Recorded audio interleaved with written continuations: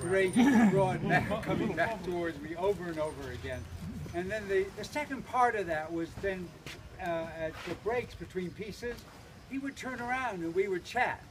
And it was his wonderful kind of joyful disposition, no matter what was going on. So that was really an important part of my rowing experience. And I was just thinking the other day, and this sort of brief farewell came to me, so I'm just going to read it. It's very brief. Tom, we miss you. We miss your bright, joyful spirit, which used to carry us over the rough spots.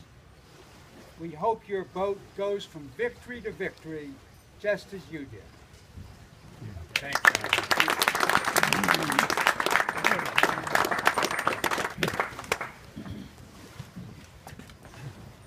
I'm Nick Bancroft, and I rowed with Tom and company in 1963, and then they went on to greater things than 63 had to produce.